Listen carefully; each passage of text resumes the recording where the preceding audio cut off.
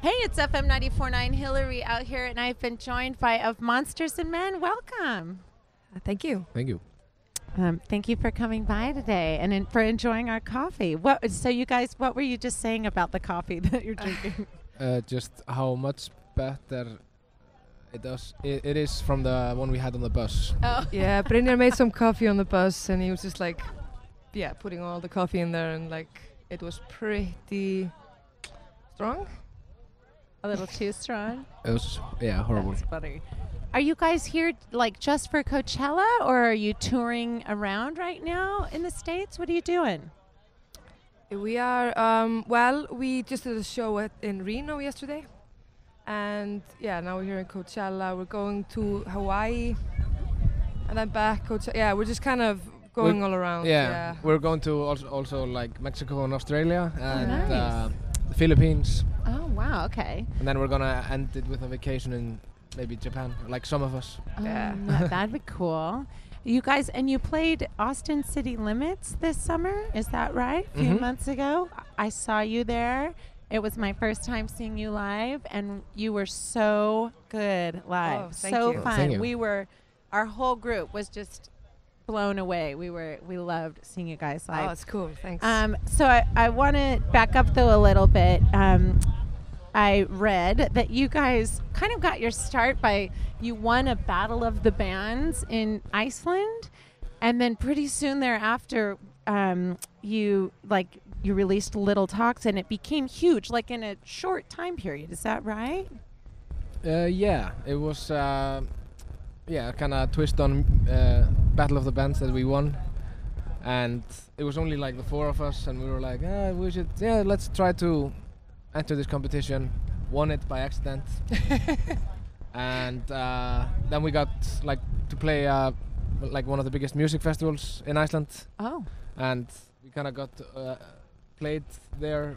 Like through that we got into KXP, and kind of just escalated quickly. EXP here, right? Yeah. I mean, so when I think of like kids wanting to start a band, like I feel like that's the way they imagine it. Like, we'll like start a band, and then we're gonna get on the radio, and then we're gonna like have, you know what I mean? Like that's the way people dream about it happening. It's kind of how it happened for you guys. Well, I mean, we were playing before, like when we did that Battle of the Bands thing. It was our first official show.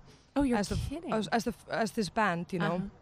But before, like Brynjar and I have been playing together for years, and doing a lot of small clubs and so maybe it wasn't an overnight success. Like no. it kind of seems like not really. But but it's been really cool. You guys played Coachella in 2013. Yes. Yeah. And then right after that, started working on your new record, but you took a while with it, right? I mean, kind of. But were you like touring, or or was it more in the studio, taking your time with it, like? Well, we were like after we released our first album, we toured for like 1.5 years, pretty much of non-stop touring, and then after that we were pretty tired. Sure. So we took a little vacation, like 2 months or something, and then we started working on the new album. So that was kind of what we did. All right.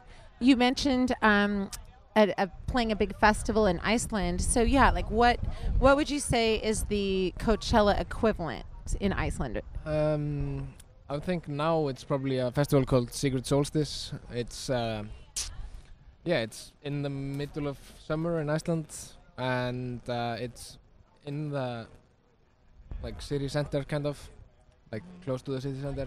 Yeah. And it's an outdoor festival, and it's really great. So like now this year we were playing there, and Radiohead and awesome. Deftones, Diane Wood, and just tons of great bands. It's really cool because it's like right at the summer solstice, so like the sun doesn't set all night, so it's a pretty kind of it's a weird experience, I think, for people that come to Iceland to see the music festival. That's so cool. It definitely seems like more and more people are discovering Iceland, at least from the States, and like traveling there now. Yeah. And Steve, who's in the studio for us, was saying tell them that the population of Iceland, it's like smaller than the population of San Diego County by quite a bit. But do you notice like more tourism or more people, or are you just not even home enough to notice? I noticed like on our breaks, like sometimes I have to go downtown to like buy stuff, and I hardly meet any Icelanders. It's really weird. Oh, wow. Yeah, it's a big like just explosion of like, you know, the tourism in Iceland has just like exploded. Yeah. So yeah, it's pretty interesting to see. You go out on tour and you come back 1.5 years later or something, and it's like, oh, where is everybody? Yeah. That's so funny. We're here with the Monsters and Men. I just have one more question for you. Is there, if I was going to go to Iceland, what should I eat? What do I need to eat if I'm visiting Iceland? Well, we have a lot of really good restaurants. Yeah. I would say like... so like a particular dish I should try or something that like, I shouldn't miss? Well, there's just one thing, like this is going to sound really stupid, but it's like a thing that we are very proud of, and that's the hot dog stand downtown. Really? Yeah, I mean, it doesn't sound very impressive, but it's a really good hot dog, and people line up there, like, it's like a crazy line every single day. Like I said earlier about like going downtown and I have to buy stuff, I'm sometimes like, I think I'll get a hot dog, and like when I'm in line, like tourists just queue up and they're like, yes, everybody's talking about this hot dog stand. And you're like, that's so funny. We have a few taco shops like that in San Diego where there's just always a line. Yeah, that's so funny. Well, thank you guys so much for stopping by. Have a great time here at Coachella. So this is your second Coachella then, right? Yeah. Monsters and Men. Thank you. Thank Good you. luck to you guys. Thank It's you for having us. FM94.9.